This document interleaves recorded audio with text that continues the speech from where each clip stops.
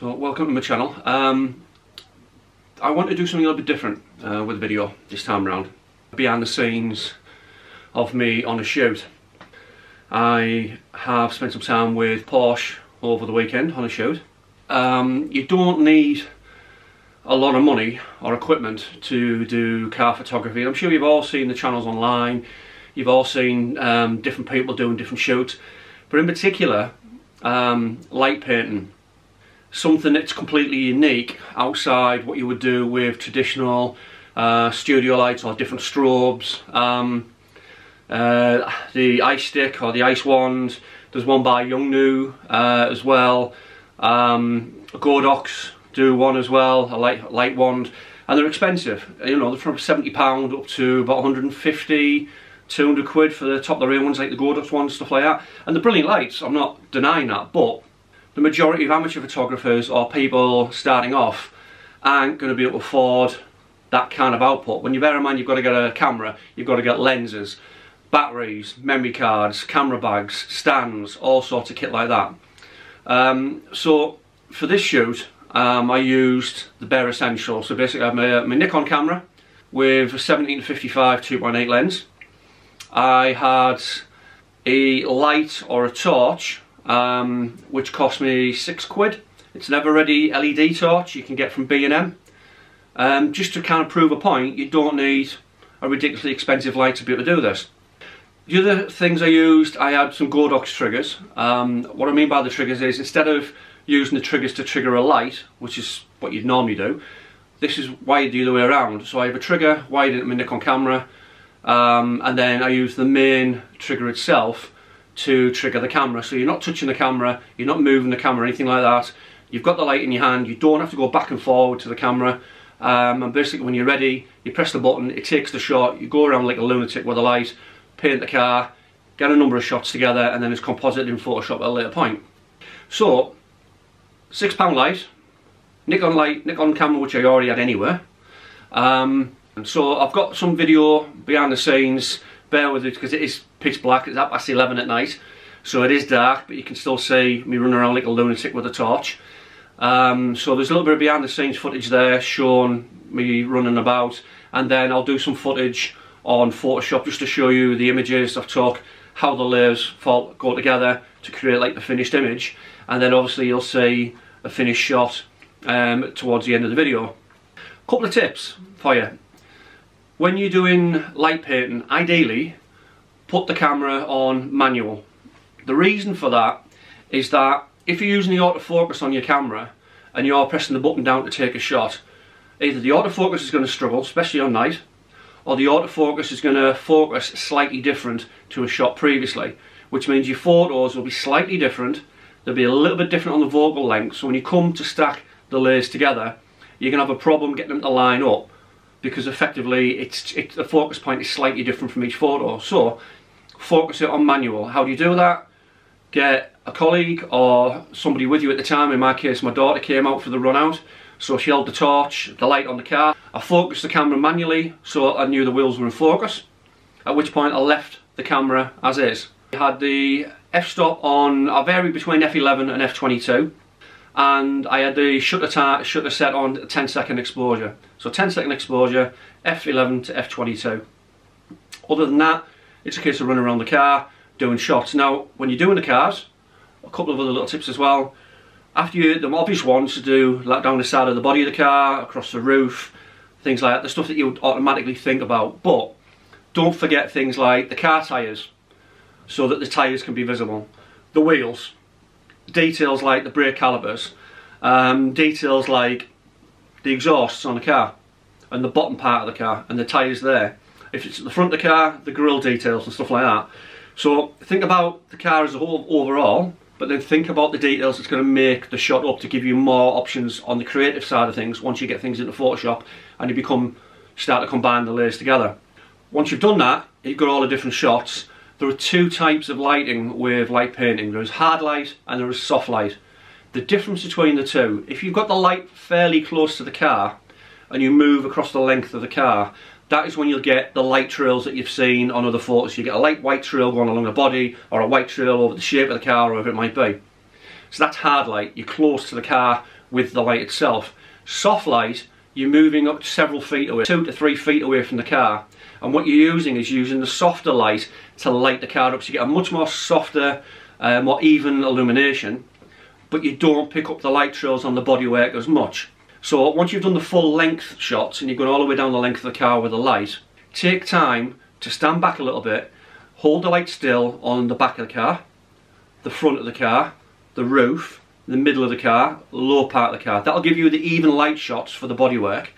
Then the close-up stuff will give you the light trails that you want to add in at a later point during post-production, depending on what you want to do. Hopefully these tips will help you guys out. It'll point in the right direction. But like I said, you don't need to spend a fortune on lighting. I used a £6 LED torch, and like I said, I got it from B&M. It's made by a brand called Everready. It's about that big. It's got a little LED strip in the middle, and it runs off 4 AA batteries. Simple as that. It couldn't be any easier. But don't forget, put the camera on manual to get the best results.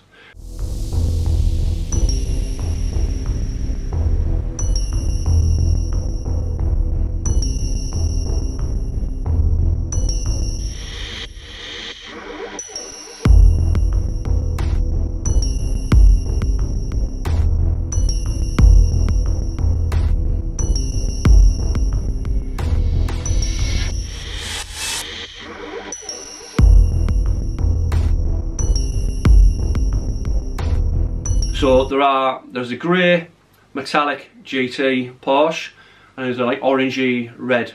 So out of this shot I came away with 2 side shots and a rear shot, which I'll take you through and show you some of the layers and stuff like that. So from this point we're going to go on to Photoshop. I'm going to take you through some of the layers that make the image up, and then obviously I'll show you the finished result. Okay, this is the image I was telling you about on the video. So I'm just going to go through some of the layers, show you how I built the image up. But this is the original, the base image that I took with a quick pass of the light going down the bodywork. There are multiple layers in this, as you can see on the right hand side, to build this image up. This is just using layers. You brush in what you want, take out what you don't, and so on. So the next layer is just cleaning up the car. So just show you that again. There's loads of little reflections all over the bodywork and stuff that I didn't want, and if you do it on the base layer, you can always take it out one of the layers knowing that the car underneath's been cleaned up. So that's a clean up layer. The next one is where I've gone along the bottom of the car, so you can see again on and off, so it's lighting up the bottom half of the car, the wheels, so there's loads of fine detail there. The next layer is a more aggressive layer, so there's more reflections over the rear wheel arch, which I quite like. It lights up the wheels really well.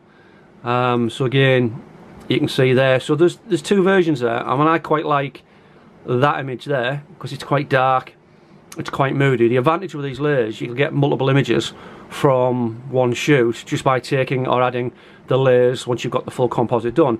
So that one would make a really nice image in its own right. I wanted to do one that's a little bit more aggressive with the light painting panels, as you can see. That layer there had a stripe. It didn't quite go all the way across the car. It looked better going all the way over, so filled that in there. Then again on this layer, this is doing detail on the rear arch, as you can see, and the rear wheel, so on and off. And again, the next layer on here is detail across the top of the car and also the arch. So I've done the arch near the rear wheel. That's the main detail I wanted off that particular image. Also additional light over the top of the roof, over the ceiling line, as you can see there, so just putting that on and off, and then just going up the other layers. This layer is the front, so again it's capturing the front detail as well, and again additional reflections there on the front of the car. Then this layer is primarily the windscreen and also the interior.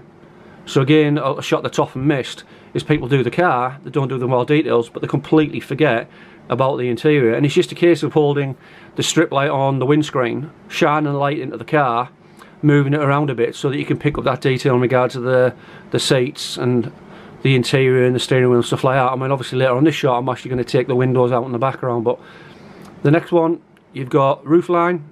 So this is where I've gone across the roof line, so again take it off, turn it on, so you can see how I'm building the image up to create an image I want. Obviously some of these other shots I might put up with not as many of the light layers on, so it's a little bit darker, a little bit more moody. But this one I wanted to be quite a strong, in your face kind of photo, if you will. The next layer again is additional work on the bonnet, as you can see, and the front windscreen, getting the reflection just right. So again, that's back on there. And then the final layer on this particular image is the front. Again, it's quite easy to miss that detail, but you've got a really nice front grille on the car there as well. So that's all the layers that build this image up. I didn't really want to keep the background, so even though there's a glow going around the top of the car, which I know the background isn't being kept in this particular image, I might go back later on and draw back in some of the detail in the building and stuff, and leave the dealership, if you will, or the showroom and everything in the background. I've not really made my mind up fully yet, but that's the main layers on that particular shot. So just coming back to the shot, this is a second image with layers on. This is like the final one. So all I've done here effectively is I've knocked the background out, as you can see. So again, it's just drawing the reflections out, it's tidying up the lines, it's cleaning things up, it's taking odd bits of colour cast away. There's still a little bit of dead on the car and things that I needed to clean up during post. And then the final layer is the back, that with lights taken out. So there's a bit of light change around the back of the car, as you can see. The windows themselves have been taken out, the reflections being cleaned up. Also the ground has been cleaned up a little bit more as well. And again, just a little tweak on the contrast and the sharpness, and this is the final image that I'm happy with. There are different variations to the image as well, which I'll also go through with you. So just going through the final images. So this is the final one after all the retouch and everything is done, in regard to how I wanted it. Like I said, I might do one with the dealership and the building in the background at a later point, but at the moment this is the main image I was after. The second variation is the same image.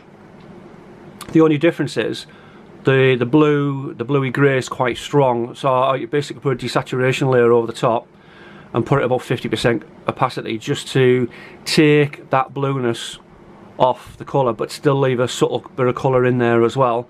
Obviously singling out the lights and the Porsche logo and everything like that. And then the final image I've done is black and white as well.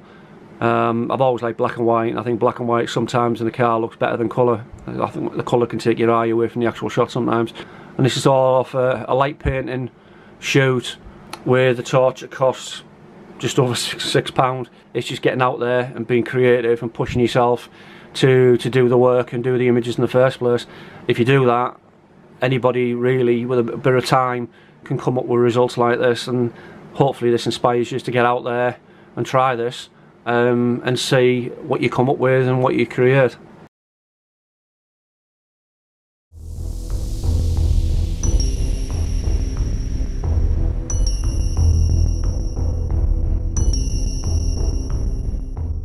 Other than that, if you like this video, thumbs up. If you don't like the video, thumbs down. Don't forget to subscribe, hit the bell icon at the top, so when you upload new videos you're aware of new content as it's being published. I can't grow this channel without your support. Any questions or anything like that, by all means ask in the comments below. I'm more than happy to answer any questions that you might have. There's also links to some of the equipment that I use, about the setup and the equipment used and stuff like that. But other than that, stay confident, stay creative, and above all else, have fun. Thank you.